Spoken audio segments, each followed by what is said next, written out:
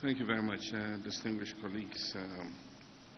I'm happy to be with you, and I know what the importance of encounters like this are. You are the vehicle that we have to use to send our message out to the people. So I'm very happy that you responded to our call at relatively short notice.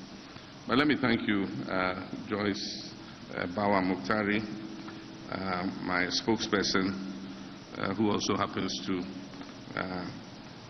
be a relative, for your kind introduction. And I say good evening to you, all my colleagues in the field of media and communications, and to you, the millions watching and listening from across our country and the world at large. We are at a crucial moment in our nation's history, with 153 days to the next presidential and parliamentary elections. 2 years ago, in 2022, right here in this same auditorium, in my prophetic address to the nation, I submitted to the government and to all Ghanaians that Ghana was at a crossroads. That speech has been called the crossroads speech. Unfortunately, the government refused to listen to that altruistic conversation and the raft of viable and innovative policy proposals that I offered to them that evening. 2 years on, our country is in the worst state. In between the period, I have been having a series of innovative conversations with you, conversations that do not talk down or talk at Ghanaians, truthful and honest, continuous conversation that admit that our nation is in peril. Because Ghanaians have victory in our DNA, I know that despite these perils, we can overcome our difficulties. Let me thank you for your presence this evening for my first major media encounter ahead of the December 2024 elections. In addition to my digital conversations, I intend to have a number of such media engagements, not only in Accra but in other parts of the country. As I have done when I was president, I passionately believe in transparency and accountability and engagements with the fourth estate of the Rim. These have always been an effective way to reach our citizenry. And this is why I'm happy today to be with you again to sustain the conversations about our dear nation, Ghana. And do not worry, the media encounters and my virtual engagements will not deny you the opportunity to catch me for one-on-one interviews, either in your studios or whenever we meet at events. Ladies and gentlemen, this is the time for change. The time for change has come. And it is not just a slogan, but a clarion call to the heart and soul of our nation. This is a time for change because of the urgent need for a transformative shift in the way we govern, the way we create jobs, the way we live, the way we provide social services, including health and education, and the way we envision the future of our dear country, Ghana.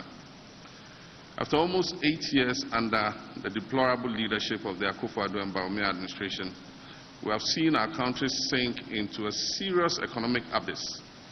The current economic mess sums up the verdict on this MPP administration. The harsh reality is that for most citizens, the piteous journey over the period has been a very bitter experience of economic and social deprivation. The unprecedented levels of poverty, unemployment, deterioration in our people's livelihoods, and social inequity have exposed the dubious strategy of hiding incompetence under sloganeering.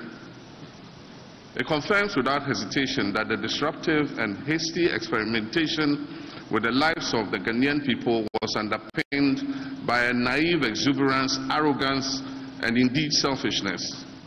And I'm referring to the economic challenges that have shattered the dreams of our youth and the aspirations of the vulnerable in our society. No one has been spared, not children, not adults, including the middle class and the elderly have all been hit very hard. And I dare say, even you, the media, have not been spared. Fellow Ghanaians, and that's a very famous refrain, fellow Ghanaians, notwithstanding these challenges, I am imbued with the optimism and a steadfast belief in my God Almighty and the amazing creativity of the Ghanaian people to assure you tonight that together we shall turn around this tide. We shall turn this government's destructive tide into positive and progressive waves, waves that will reverberate in every home and corner of our country and across the globe, demonstrating that Ghana has once again gotten back on track. Let me give you 5 good and solid reasons why we shall reset Ghana and turn the tide. 1 is experience. Unlike any other candidate, I have navigated Ghana through tough economic waters before. My presidency was marked by significant infrastructure development, building economic buffers for inclusive growth while ensuring macroeconomic stability. I understand the intricacies of national crisis management and possess the proven experience to reset Ghana from the economic challenges that we face today. The second point is visionary leadership for economic revival. My vision for Ghana is rooted in sustainable development. I'll focus on revitalizing our economy for job creation through industrialization, enhancing agriculture, and ensuring the efficient use of our natural resources. My administration will introduce cross-cutting innovative policies that are inclusive, growth-oriented, and capable of restoring hope back to our youth. And the third point is commitment to job creation. Recognizing that our youth are the backbone of this nation, my government will prioritize and create decent, well-paying and sustainable jobs by fostering a conducive environment for entrepreneurship and innovation. The government and the private sector will not only tackle unemployment but also inspire a generation of change makers and problem solvers. And the fourth point is championing social justice and equality. I wholeheartedly believe in a Ghana where every citizen, regardless of their background or gender, has equal opportunities to thrive. Under my leadership, social interventions and educational reforms will be strengthened. The vulnerable in our society will be protected and given the opportunity to change their circumstances. And let me add that gender equality will be a cardinal feature of the Mahama, Jenano, Pokwajima Flagstaff House. We'll lead an administration that promotes gender inclusivity in every government policy. And that is why we propose to establish a National Women's Bank to empower women to close the gender gap financially. 1 million women will benefit from the Women's Bank to finance their small and medium-scale businesses. And the fifth point is a call to national unity. Ghana's strength lies in its diversity. A 24-hour economy is a solid way to replace imports with homegrown production of goods, and thus create a solid base for a vibrant Ghanaian industry. In many instances, we don't import goods because they are better than what we produce. We import them because nobody produces them here in Ghana in the first place, or because our local production is insufficient. Therefore, the stimulus packages for companies wanting to participate in the 24-hour economy will convince businesses, and I'm sure of it, to start producing import substitutes. And do you know why? Because the market for such products already exists. If the market did not exist, we will not be importing to satisfy demand. And so through the 24-hour economy, businesses will be incentivized to start producing for this market. It is the simplest way to start growing sustainably. And when this begins to happen, imagine the number of new jobs that will be created. And here's another thing about the 24-hour economy. It will boost exports. Many Ghanaian companies still will start looking for foreign partners to develop their businesses to take advantage of the new opportunities available to them via this policy. Indeed, thanks to the African Continental Free Trade Area, these partnerships will open new foreign markets to Ghanaian companies. And goods produced in Ghana will then be exported to other parts of our continent, to Asia, to Europe, or North America, using the connections of these foreign partners that we have had. And as I've said before, I will personally chair an accelerated exports development program that will identify and promote exports in the manufacturing, agricultural products, textiles, food and beverages, pharmaceuticals, and the extractive sectors. It is important to understand that the 24-hour economy will generate a network of foreign markets for Ghanaian entrepreneurs and will transform Ghana into an export-led economy. So I say that the 24-hour economy is also about national pride. It is about creating jobs through enhanced productivity, connecting Ghana with the wider world, and making companies proud of what they can accomplish here.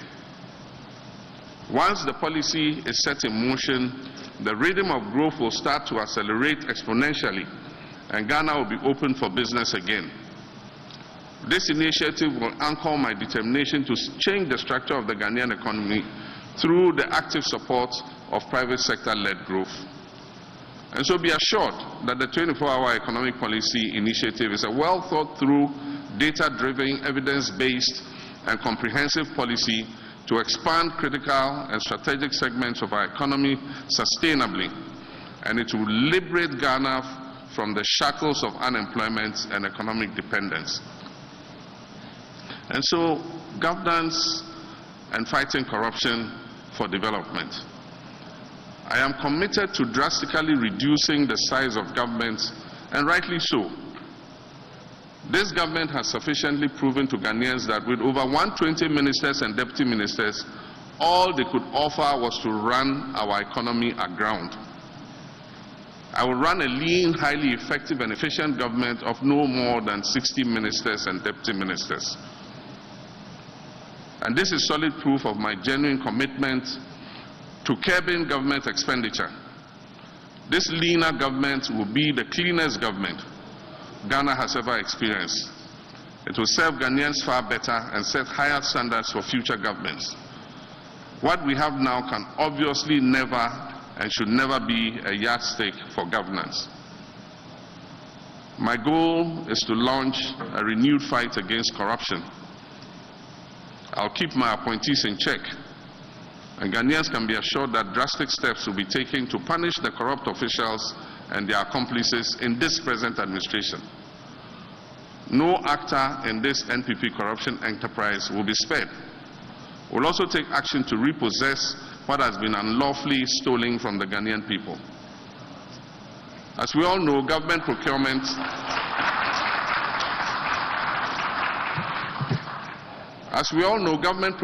is a significant source of corruption, and no economy can sustain inclusive and equitable social and economic well-being with the penchant for public service holders to be self-serving and corrupt, as is currently the case. The use of public finances will always be compliant with our national laws, transparent, justified by contemporary value for money tests, and solely in the interest of the broader citizens. If we want to eliminate corruption, we must increase accountability in government procurement processes. And accountability gives power back to the people. God willing, as the incoming president and leader, I assure the people of Ghana that the NDC is fully committed to accountability. And this is why one of our key policies will be to set up an independent value for money office to scrutinize all government procurements above $5 million threshold, or as shall be recommended by Parliament. Transparency and accountability are the keys to fighting corruption, and we'll fight corruption by creating an office that will dynamically scrutinize all government procurements, coupled with a lean government of no more than 60 ministers and deputies. And I guarantee you that we will come out victorious in this fight against corruption. Developing the agriculture and agribusiness sector with specialized zones in all regions with support from the Farmer Service Centers and Exim Bank. Ladies and gentlemen, some people say agriculture belongs to poor people. But I say agriculture can generate significant wealth and employment. We live in a world crippled by the ever-increasing effects of climate change. And in this uncertain and sometimes volatile world, food security becomes a strategic issue. To put it simply, we cannot even begin to think about transforming Ghana if we don't put the right focus on agriculture. We cannot be successful in anything we do if we do not first put food on the table at an affordable cost for our people. Agriculture is the cornerstone of growth. Ignoring it is like trying to build a house without a foundation. The slightest storm will bring that house down. Without reliable access to affordable and nutritious food in sufficient quantity, growth and development are impossible. So I don't look at agriculture as an occupation for the poor. I look at it as the very basis of our future. The simplest way to achieve food security is to produce food locally. If you produce food locally, you are not dependent on imports. And so you can still feed the people even if international distribution chains are broken. We won't have to go to other countries begging for grain if we get things right. This is the food security strategy I'm fighting for, and this is why I'm looking at farmers, fishermen, and other protein producers as strategic partners in building the Ghana we want, a modern, vibrant, thriving Ghana. Others may look down on agriculture, but I don't, because I'm a farmer myself. I see farmers as my close brothers and sisters because of their strategic importance in helping Ghana become a true black star, not only of Africa but of the world. Farmers and fishers inspire me, and I hope that I will inspire them too. And let me just share 3 examples of the policies we will implement as soon as we form the next government. I've said already that we shall establish special agro-industrial zones in the 16 regions of our country to add value to local crops they have a comparative advantage to produce, and thereby boost exports and reduce raw material imports. Secondly, we shall create opportunities for food security and bolster economic growth through the establishment of farmer service centers across the country. This will be enhanced by well-established farmers' cooperatives, advanced farming techniques, modern digital tools, and the promotion of agribusiness. And the third, we will launch a program similar to the Operation Feed Yourself and Industries program of the early 1970s to make Ghana self-sufficient in basic staples and curb unnecessary imports of things that we have a comparative advantage to produce. All 3 policies exemplify to the highest degree my vision of agriculture as a cornerstone of our future growth. True leadership, like I said, is about vision and about empowering the people to live that vision. Now I turn to digital youth. Let's face it, the digital revolution is here to stay. It has already transformed our lives in ways that were simply unpredictable only a few decades ago, and it will continue to do so. Around the world and here in Ghana, we now have digitized factories and even digital agriculture.